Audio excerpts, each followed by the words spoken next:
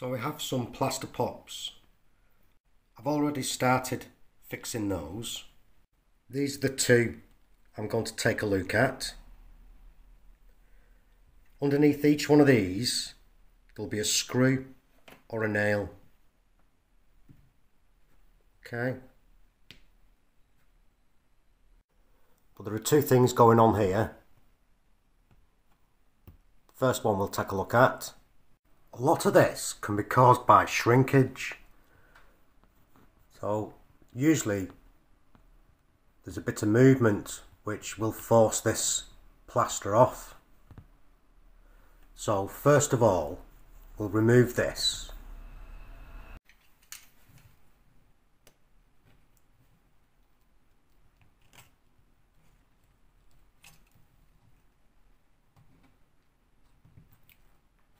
And I should say that this that's on is cork. It's not actually plaster or a filler or correct filler.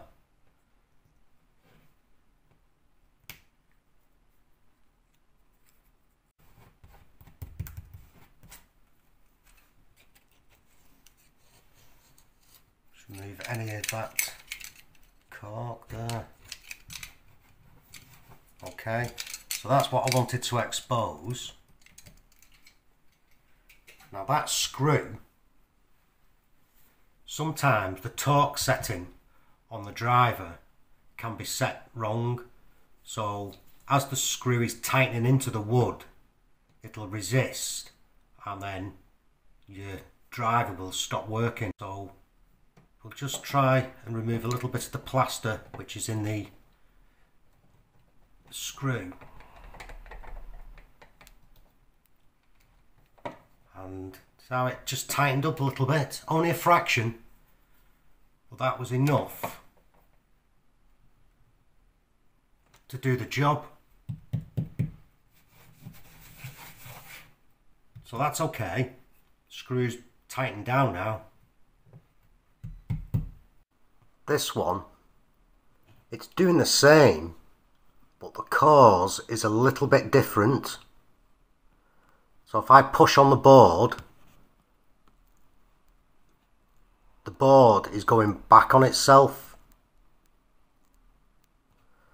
So chances are behind here the board hasn't been packed, so the studding might not be level. So it's creating that gap at the back of the board. So we'll remove this again and we'll take a look, and remember that if the screw hasn't been driven in far enough, then when everything shrinks this screw will be exposed more and push this off.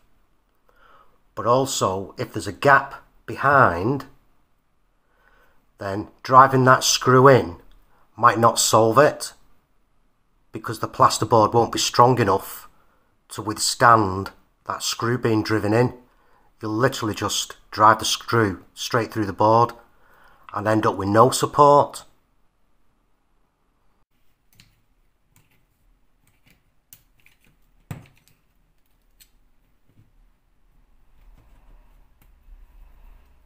So yeah, that's been stuck on with cork again, or repaired with cork.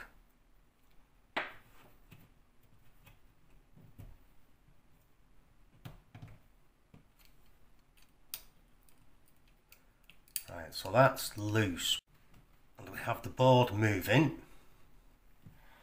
So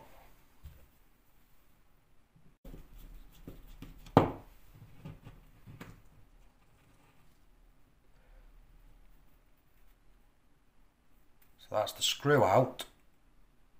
With this one, tighten the screw. This is ready for filling. This one, spot of foam to create a packer at the back. Let the foam cure. The expanding foam will get into that gap. When it's dry, if this was the gap between the board, then the pressure I apply on that scraper, it's giving it a fair old bend there. That will sit nicely.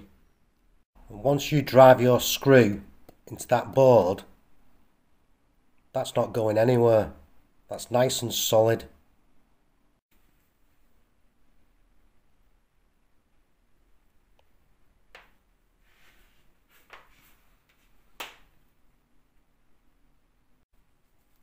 Damp cloth, just wet that plaster there. And then taking whichever filler you prefer to use, just not cork.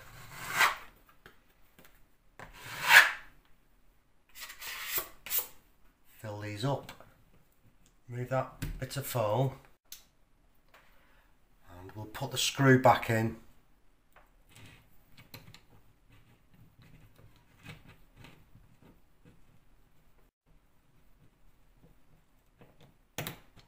Once that screws in, don't forget a bit of moisture, and then fill it up.